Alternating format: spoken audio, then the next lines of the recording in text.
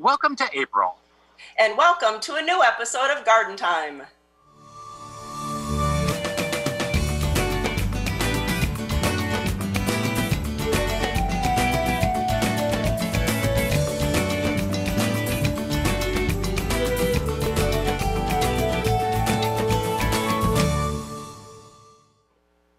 Welcome to Garden Time.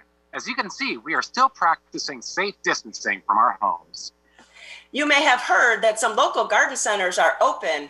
If you would like to pick up some veggie starts or fruit starts, just check their websites or give them a call to do your garden shopping. Some are offering curbside pickup, and others even offering delivery. Here's what's coming up on the show today. We show you how to build an edible container. We divide some hostas, but first, building a sedum wreath.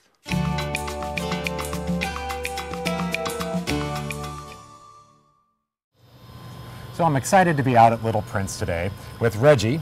And Hi, Reggie, Ryan. what are we making today? We're going to make a sedum wreath.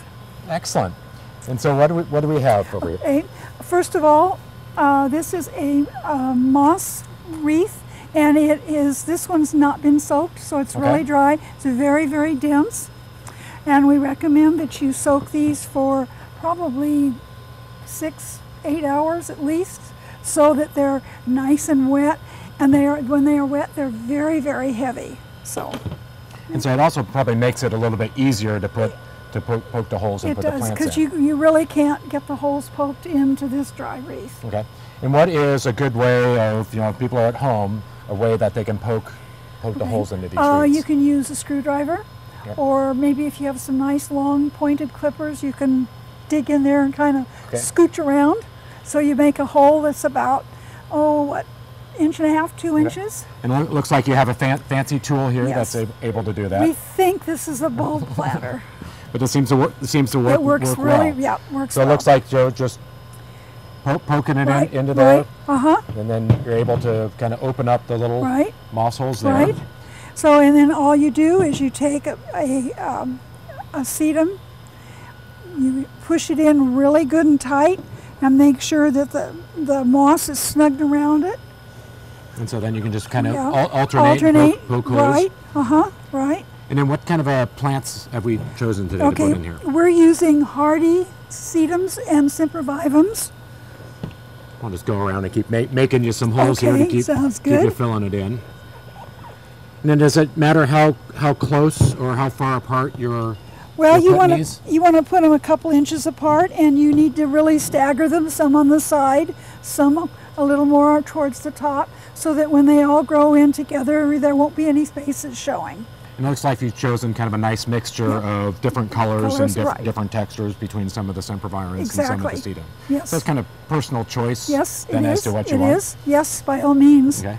And I suppose you could go and make one if you wanted all red hens and chicks, you could do that too. You could, but it would be, I don't know that it would fill in real well.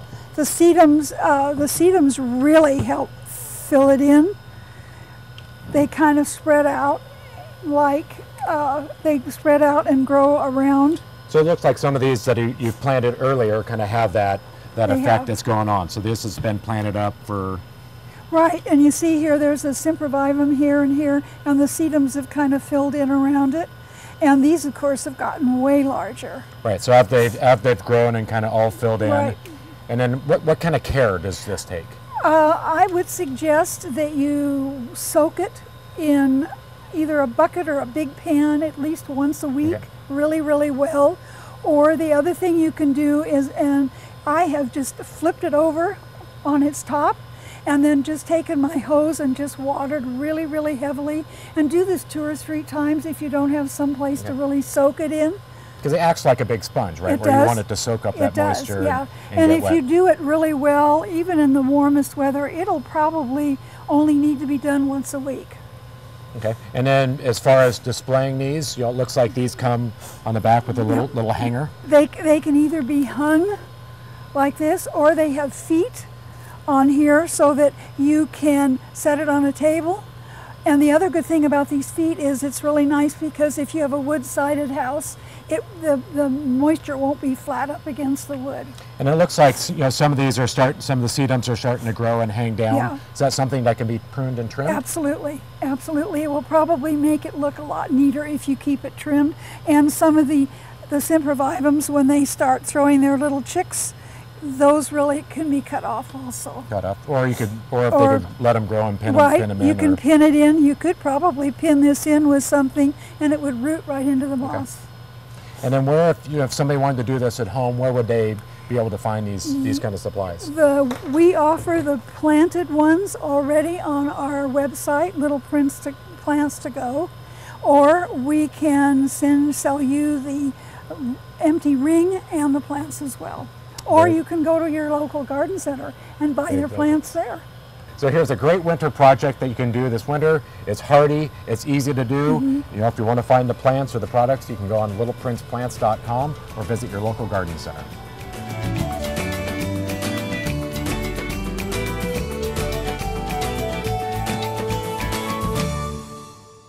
Garden Time is brought to you by Portland Nursery, a passion for plants, a nursery for plant people. Hi, I'm Sarah from Portland Nursery, where spring is our favorite time of year. It's the time to prepare your garden for planting. We invite you to get a jump on spring with our huge selection. Let Portland Nursery's staff of professionals help with groceries you can grow. We've got the seeds, veggie starts, and expertise to ensure your success. Visit portlandnursery.com for a list of classes and special events. Portland Nursery, helping make your backyard your favorite destination at 50th and Stark and 90th and Division. Since 1982, the Wall has been making local gardens beautiful, naturally. Whether you need a new wall, concrete patio, fire pit, or driveway, the Wall's expert craftsmen can build it. We back up our work with a 5-year warranty, so you'll know it'll last. We use the highest quality materials, including stamped colored concrete, natural stone, and we're the leader in using recycled concrete. Create an outdoor environment you'll enjoy for years, with the help of your friends at The Wall. Since 1926, the Bonide Company has worked with homeowners to make their homes and gardens beautiful. If you have a garden problem, Bonide has the answer. Don't lose the battle with weeds. The Bonide line of weed beater products will help you get a handle on your weed problems. They are active in cool weather and you'll see visible results in less than 24 hours. Visit Bonide.com to find a local retailer and to download your free Bonide Problem Solver app for your iPhone or Droid.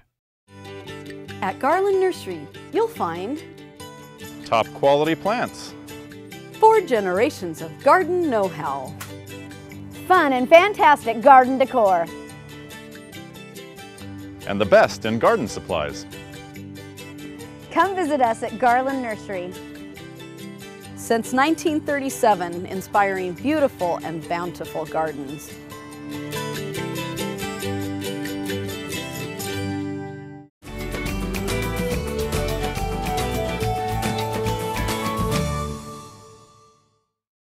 I'm with Rick at French Prairie Perennials in Aurora. Hi. And you always have such beautiful things. So what are you going to have?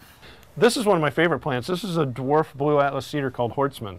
So the growth rate is a lot slower than it is on your typical blue atlas cedar, and it's only going to max out between 10 and 12 feet, so it's not going to get huge. Nice. So it's a really great accent for the garden because of the bright blue color. Perfect. And then I always love Japanese umbrella pines. Yeah, this is a dwarf Japanese umbrella pine called Stern Snoopy, but now it's called Green Star. But Green Star is a very columnar, slow-growing plant that's going to get in that 6 to 8 foot range. So it's not a huge plant, and it's only going to be 2-3 feet wide. So it's not really wide, but the thick needle is how you tell Green Star from every other Japanese umbrella pine. Beautiful texture. And the very dense growth rate is very nice. And such a nice contrast to this gold plant down here. Absolutely. As you know from our visual scaping projects, contrast is really big for us. And this is a dwarf saguaro cypress called Harvard Gold. I really like it because it has a very even growth habit, very slow growth habit. So it looks like you've spent hours pruning it and manicuring it, so you can take all the credit, but you don't have to do any of the work. And full sun? It can take full sun. Nice. I mean, sometimes it's good to give it a little bit of afternoon shade, but it depends on the summer. Like last summer, we had such a blasted hot summer that they needed a little bit of protection. But under normal conditions, you can grow it in full sun. Wonderful. And then a broadleaf evergreen. That's beautiful. Yeah, this is Mahonia's Soft Caress, which is a a nice different texture because of the kind of bamboo-like foliage, and it also blooms in early winter, which is unique because not a lot of things do. So it has a nice bright yellow flower in the early winter. So it's another good plant because we're really big on 12-month color. So exactly. Yeah. And so you're talking about dwarf varieties here, and so they're just a little bit more expensive than their cousins. So why would that be? Well, because for instance, if I plant this perennial, this heuchera, once I plant it, 6 to 8 weeks later, I have a sellable plant. Mm-hmm. Okay, Harvard Gold, I'll have a sellable plant in 5 to 6 years.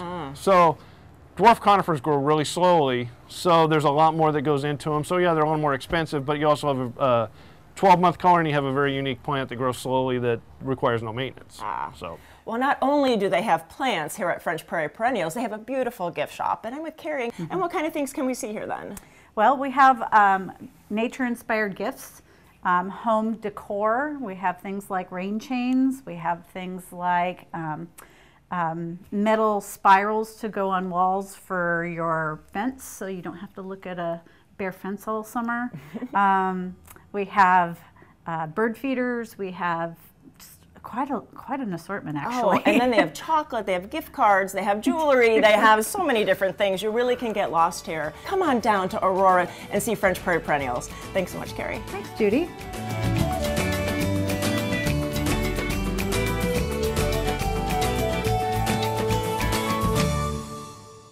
Garden Time is brought to you by Capital Subaru, your way on the Parkway. So I talked to some of the people here, and they were giving me a pretty good deal on trading my truck in. So then I went home and got her, and I said, okay, come pick out a Subaru. I felt like the entire process was transparent and that they were really honest and open with us about everything, and that made it easier to want to purchase from Capital. I think they want to keep, you know, loyal customers, and I never got that from any other dealership. Capital isn't on the Parkway, they are the Parkway.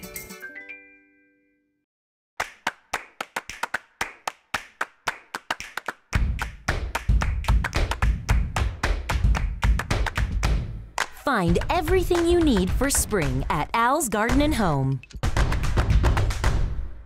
Many people looking for healthcare alternatives have experienced the benefits of CBD oils and creams. But how do you know you're getting the highest quality products? Trust Red Barn Hemp. We sustainably grow the hemp on our farm in the Willamette Valley, then extract the oil in our industry-leading on-site lab. All plants, oil, and final product are tested along the way, so you can be assured you're getting the highest quality CBD products available. Have questions? Stop by our retail store or check out our website. Red Barn Hemp. For family, for life. The health and beauty of your garden starts from the ground up, and healthy soils begin at Grimm's Fuel. For the best in garden mulch, blended soils, and bark dust, choose Grimm's. U-Haul delivered or installed, Grimm's can do it. And if you're looking for a new lawn, Grimm's can do that too with our special lawn installation service. Grimm's is also the area's largest recycler of yard debris. The foundation for a healthy garden begins at Grimm's Fuel. Spring is all about freshness, and you can't get any fresher than Blooming Junction. From new and interesting annuals and perennials that can bring fresh color to your garden to the freshest of produce from our fields and from local growers. We can also help you be successful with our full slate of timely and helpful classes. Freshen up your home and garden, inside and out, with a visit to Blooming Junction. Blooming Junction, offering quality plants for beautiful gardens and great tasting food for your table.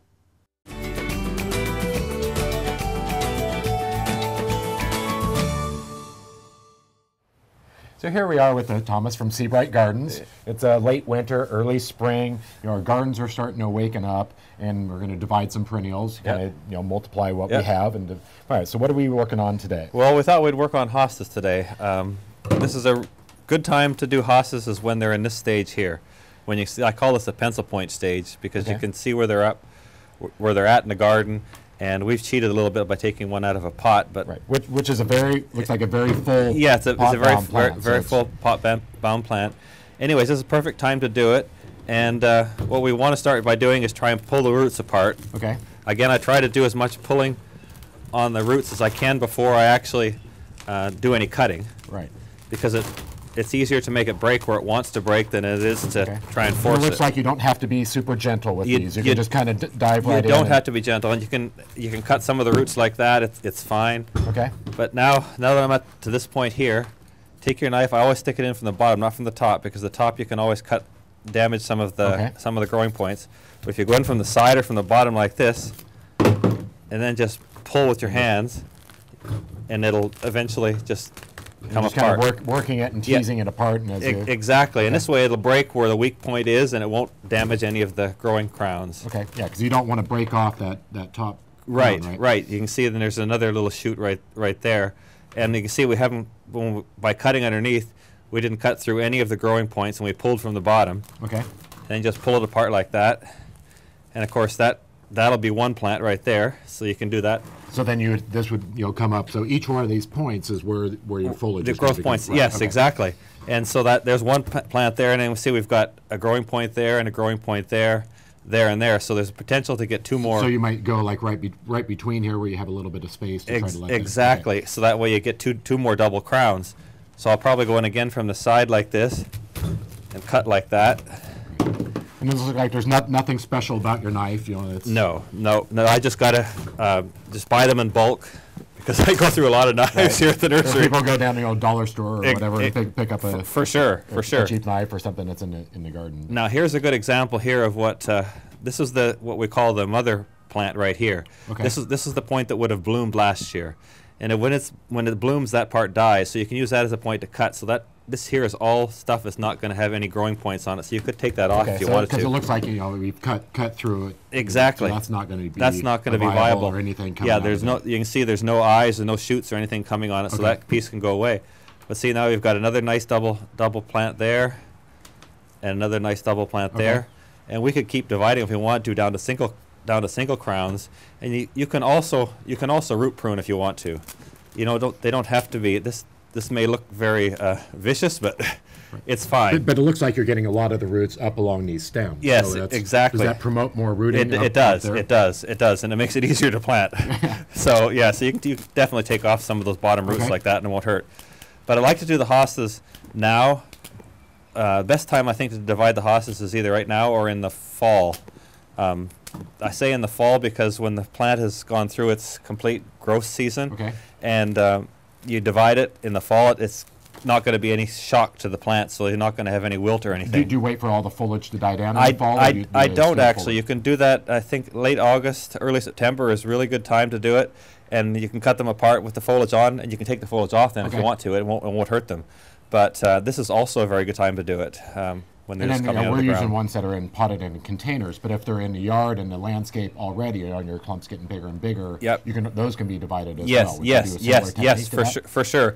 There's several different things you can do. If you want to divide the hostas and leave some of them still in the ground, just take a shovel and pry a piece off the side. Okay. Or you can be gentle like this with the knife, but either way works well. So depending on the size of your clump, you need to dig the whole clump up and then replant it. Yeah. And so then when we go to take this chunk and replant that, what do we need to worry about? Do we need to fan out the roots, or are they going straight down? No, they're pretty easy. Just put it back in pretty much just like this, and you can fan the roots out like that if you want to, but is there anything special you need to do to prep the soil to go back in? The soil, I usually just, my soil is so good that I just put them back into a light, fluffy soil. If you've got a heavy clay soil, you probably want to add some compost or something to make it loose for it. And they don't like to have a starter fertilizer to promote root growth, or are they pretty hardy if you have a good soil? They're pretty good if you've got good soil. They shouldn't need anything. I don't ever put any starter stuff in for them when I plant them in the landscape, and they always do, come on and grow really well. Now, if people are interested in hostas, you grow many varieties of hostas. Yeah, we probably grow one of the biggest selections in the country. We grow about 1,200 different varieties. Oh, wow. Yeah, and so we have lots here, and we're open for business starting the 28th of March every day from 10 to 5. And they can come down here they can come here and go through and be overwhelmed by the amount of hostas there are. But you also sell them online. We do sell them online as well, so they can also go to seabrightgardens.com and see what we've got there as well. So great. Well, we appreciate all the information on the hostas, and it's an exciting plant that you can so much you can do with. And yeah. You can come down here to the nursery to purchase them, or you can get online and see all the amazing varieties that are grown out here at Seabright Gardens.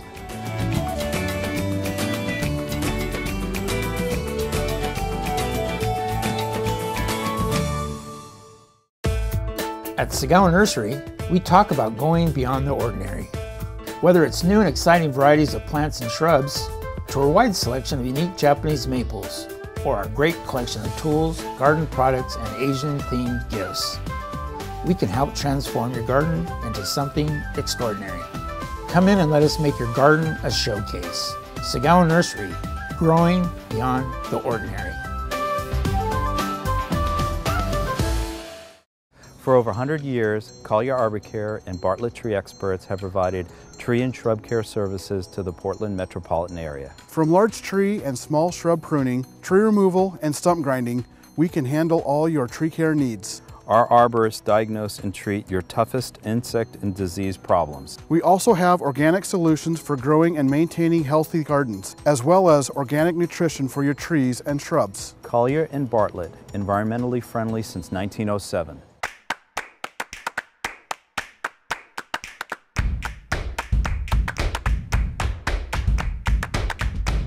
Find everything you need for spring at Al's Garden and Home.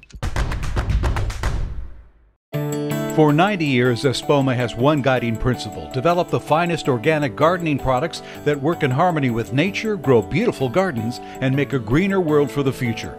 From our soil products to our plant foods, we have always been committed to the environment and sustainability. We use a vast array of natural and organic ingredients and package them in our 100% solar-powered plant. Look for the quality line of Espoma products at your local independent garden center. Espoma, organic from the beginning. No matter what shade your green thumb is, you can find the plants and the help you need at Wavra Farms. We're filled with an astounding array of colorful plants to fill your garden. In addition to wonderful annuals and perennials, we are known for our hanging baskets. We also have all your garden essentials, and we have great garden gifts too. From beginner to expert, you'll find something new and different with every visit. Wavra Farms, located off Highway 22, Exit 5, east of Salem.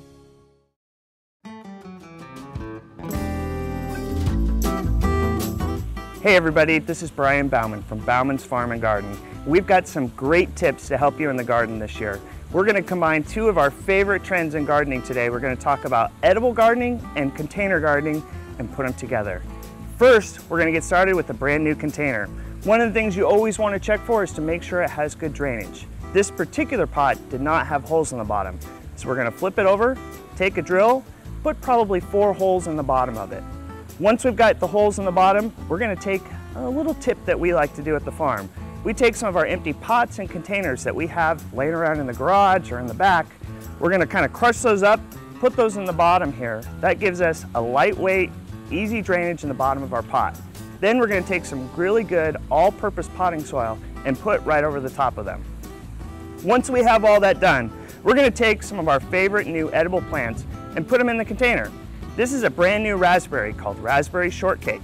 One of the things that you want to be careful with this is a lot of it fruits on second-year canes. So you can see these nice big canes coming with buds in the top. That's going to give us our fruit this year. At the end of the season, take these canes out and you've got brand new ones for next season.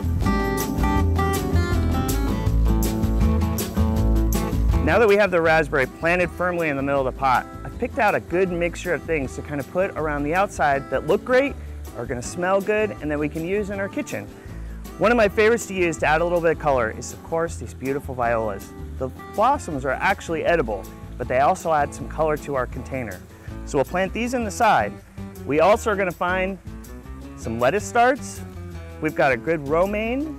We've got some salad mix we're going to throw in there, and also some trailing sugar snap peas. And of course, finally, some herbs. So let's put all of those together and see what we can come up with.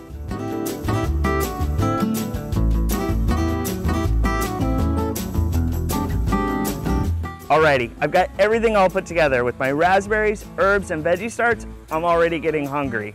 For more information, go to www.baumanfarms.com.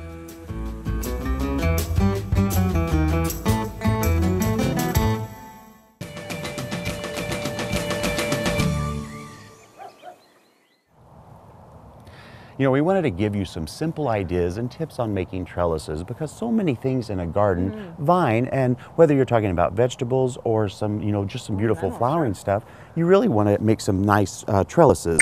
So here we have an idea with bamboo. Right, you know, I just found these in my shed, and so I just took them together and I found a huge twist tie and just gathered them at the top, and I'll just drive them into the ground for some more support. I can use this for peas or beans or even ornamental vines for the summertime.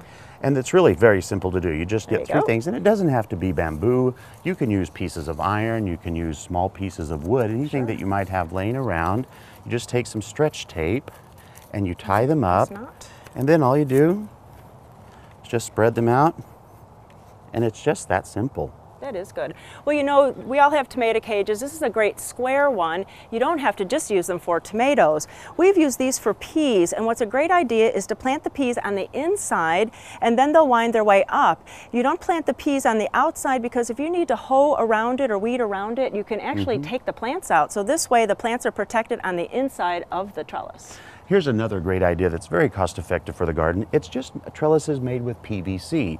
You get some PVC, you get some T connectors and some corners. The great thing about this idea is you can cut them to any height you want, any width you want, and look at that, they still move. So in the wintertime, if you're not using them, just fold them up, put them in the garage or in your shed, and then you string them with just some simple string or twine or even hemp, and it works great. And you can make different sizes, Judy. Yeah, look at this one. It's just a shorter version of yours. It's just for some cucumbers that aren't going to get as tall as the beans, so it's really effective that way. Now we've got one more thing we want to show you. Let's go to another place in the garden. William, this is a great idea. If you have an existing fence, these are fence posts that are already in for this really long fence trellis system.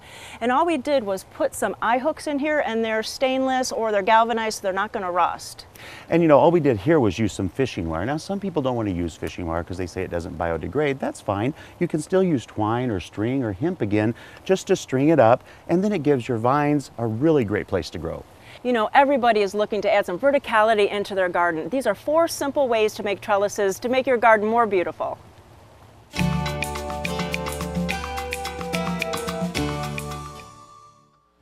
Thanks for watching the show today.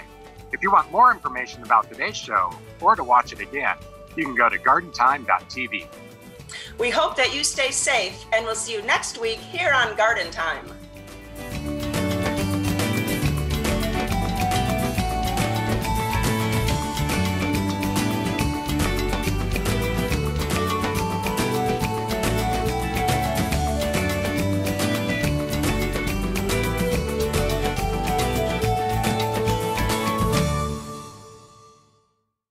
Come to where the color is. Come to Egan Gardens.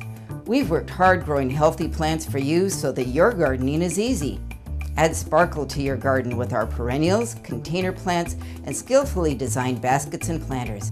Stop and get a mood lifter out here on the farm. We have lots of fresh air and lots of space. There's lots of blooming plants, new vegetable starts, shrubs, and berry bushes. Egan Gardens, where it's all about the plants. We're located west of I-5 at exit 263 on River Road.